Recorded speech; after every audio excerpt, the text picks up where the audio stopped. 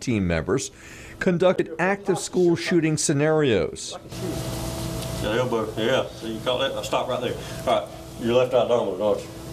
Chief Mock and school staff are in the process of creating a student threat procedure, or STP, in the event a deranged individual starts firing inside a Geneva City school. It allows local law enforcement to assess their campuses and facilities for any type of breach endangering the lives of students and faculty.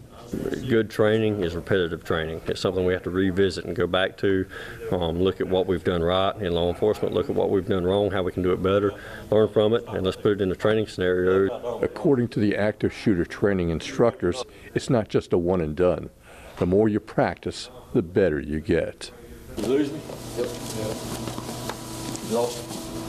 Yeah. You lost? Same with you. What if I'm doing that?